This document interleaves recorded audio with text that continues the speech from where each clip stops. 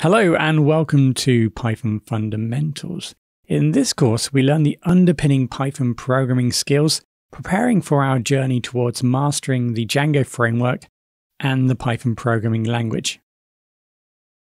This tutorial is part of a series of tutorials. You can find the link to the whole playlist in the video description. This tutorial is from our Python Programming Fundamentals for Django Developers course, which you can find and purchase on Udemy.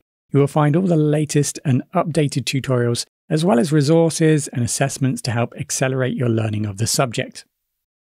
The link to the course, which will always provide the best price, can be found in the video description. Assuming that you have watched the previous tutorials in this section of the course, we now have the basic underpinning principles of utilizing and working with a function. Whether you decide to choose an object-oriented programming approach or a function-based approach to building Django applications, functions are probably going to be something that you can't move away from and you'll need to have a basic understanding of using. So let's take a look at the underpinning knowledge of a function-based view here in Django. Although we have already built our view and maybe have a general understanding of the purpose of our view, a view function described by Django, or a view for short, is a Python function, which we now know, that takes a web request and returns a web response. So that's really the important bit of developing a view in Django, is that we need to understand the fact that our function takes a web request and returns a web response. So let's go back in our code. I'll close this example here. Let's go into our views that we generated previously on this course. I'll drop this down. So that's the important part, like I suggested in the slide there, that our view, when we build a view, it must take in a HTTP request. So you can see that the first parameter, or this parameter, is always going to be defined when we build views using functions. So the question is, well, what would happen if we didn't have the request? So I'll remove that. You can see that the server is already running. So I'm going to start the server and then go over to the page here. So that's the page /add_new/. That's the page we created earlier in the course. So I press enter here and you can see here that we're told that add new takes 0 positional arguments. Remember, we pass arguments into our function, and in our function we define the parameters. So you can see here that we didn't take any positional arguments, but one was given. So we tried to give our function one argument, but you can see here that we don't actually have any defined in our function. So that means we need to go back here and create this parameter here, which needs to be called request. So if we try something else, let's just spell it wrong and go back. You can see here that we're now told that the name request is not defined. So we do need to call it request. So when we build functions here in Django, in our views, we need to make sure that it takes in the request. Now, let me go back a sec. When we're building views that's connected to URLs, we do need to pass in request. But of course, we can build our own functions here. New function. So let's go for the calculation function. Let's bring this in, calculation. So let's pass in A and B, set those two parameters, and let's go ahead and return A plus B. Okay, so we give that a go. Oh, okay, let's be a little bit more explicit here. So A plus B, and then we pass back X. There we go. Okay, so we can bring in and utilize our own functions here, and we can call them within other functions. So let's imagine, for example, we wanted to,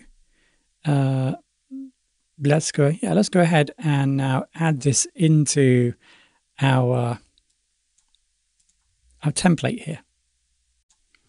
So let's go ahead and bring in our function. Remember, we need to call our function as calculation. We need to pass in A and B. So we need 2 arguments there. So let's go for 10 and 5. Okay, so we call our function here. Let's go ahead and give this a name. Oh, let's turn it into a variable, sorry. So we're going to store the return value in X, and let's pass it to our template. So at the moment, we've defined the form set as returning. So I'm going to use a comma at the end here. And now I'm going to define my data, my calculation data. So the calculation is going to be X. So I'm going to pass this now and make it available to my template.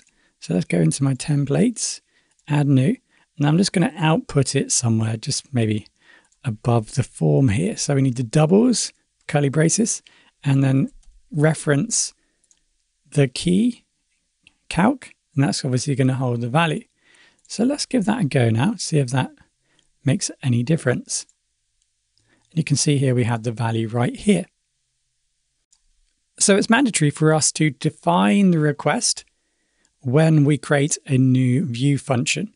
Now, secondly then, it returns a web response.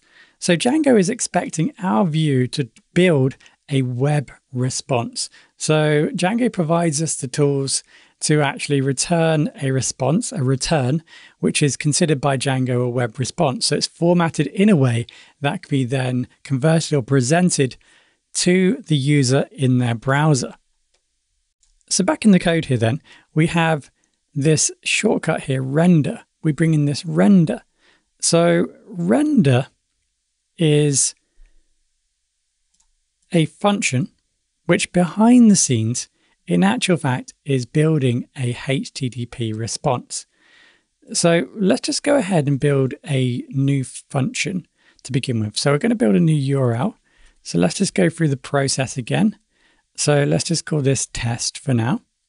Okay, so that's the test. And then we're going to connect this to a new view. And we're just going to call this view test. There we go. Right, so let's go back into our views. Let's build a new view. So we're going to create a new view called test. Now I'm not going to pass in anything just yet. And then we're going to return our HTTP response. Now let's remember we are building a Django view. So we have connected it up, but we are going to need to pass in request. So we are going to need to return a HTTP response. So the HTTP response is a function. So we're bringing these tools in from the Django toolkit. So it's a function. So we're going to need the parentheses here. And we're going to need to pass something in. So what we can do is we can build some HTML code and maybe pass that HTML code back. So HTML code equals, and then let's just go for HTML.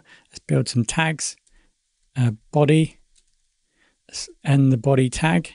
So we're just building a web page here, essentially, HTML. Let's add some text. Text will go into the middle here. Hello world. There we go. So let's just go ahead and add that into the response. So that's the HTTP response.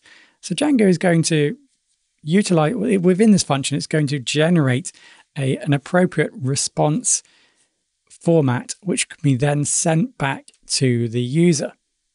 So let's go back into our web page here. Let's go to our test now. And you can see that that isn't working. So you can see here we've got an error because views.test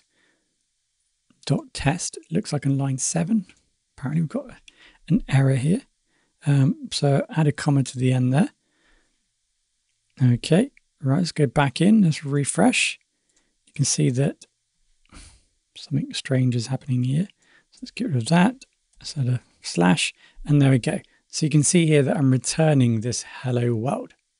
So that's really the basic type of view that we can generate. You can see it's a function. We need to take in a request. We don't necessarily have to do anything with it, but behind the scenes that's required. And then we then go ahead and return this HTTP response. Now, notice here in our other views that we've made, we've been utilizing the render function. Now, this render function includes a HTTP response, but this render function is responsible for wrapping up all of these other aspects, including, for example, creating and rendering the template and preparing that already before then returning a HTTP response. So this function, if we looked under the hood and actually looked at the code, it does end up returning a HTTP response, but it does all these other aspects for us. For example, here we pass in the template. So That's obviously what we're going to return to the user. In addition to returning a HTML template, Django may also return an error, an image, or other data that you want sent back to the user. So to recap, a Django view is essentially just a function, but it takes in one argument. So we need to define one parameter called request, and we need to return a HTTP response. So Django provides us the HTTP response tool, whether we build a simple HTTP response and use HTTP response function, or whether we use the render function, so allowing us to render a template and return that template code, or many other methods. You can see that the general dynamics. We take in a request, we return a HTTP response. So we have previously mentioned on a few occasions, and we have now seen that we need to connect a view to a URL. So behind the scenes, going back to the code, the first step we saw was for us to build a new URL. Now these URLs are slightly different because we're importing them in to our project in a slightly different way, but I'm making the assumption that you remember that we created the core and then there was a URL file there, and you can see here that we've imported the URLs from our new app. If you remember in the previous tutorials, we went through that process. So what we did in the previous tutorial, we created a new URL. We gave it an endpoint, which was test/.